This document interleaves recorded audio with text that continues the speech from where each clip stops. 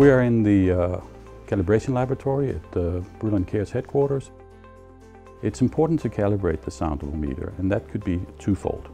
For the customer, it could be a certification that it's actually still performing the way it did when it was sold, or in case of legal metrology, that could be that you're measuring at a building site or at a roadway, that this is the stamp of approval that you can take these measurements into court and to convince the courts that the measurements are correct and the instrument was operating correctly.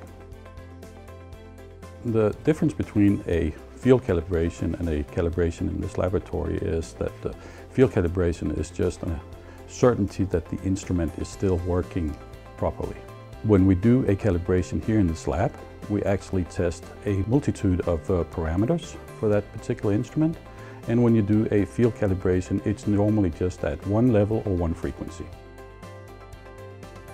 We're actually living up to the standards by being accredited, and the accreditation body DANARC, which is the Danish accreditation authority, comes on regular visit to make sure that we follow everything in the standard, and we also make our own auditations in the laboratory to make sure that nothing has moved from the last time that an audit was performed.